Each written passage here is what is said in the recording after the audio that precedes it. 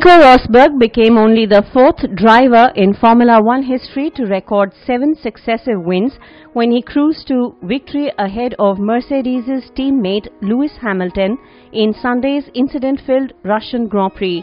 Hamilton, who started 10th, avoided the carnage of a first-lap multiple collision that eliminated Vettel to sear through the field and briefly threaten a challenge for the lead.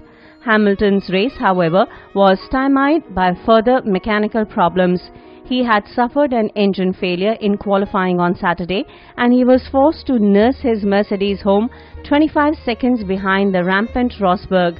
Finn Kimi Raikkonen finished third in the second Ferrari, ahead of compatriot Valtteri Bottas and his Williams teammate Felipe Massa.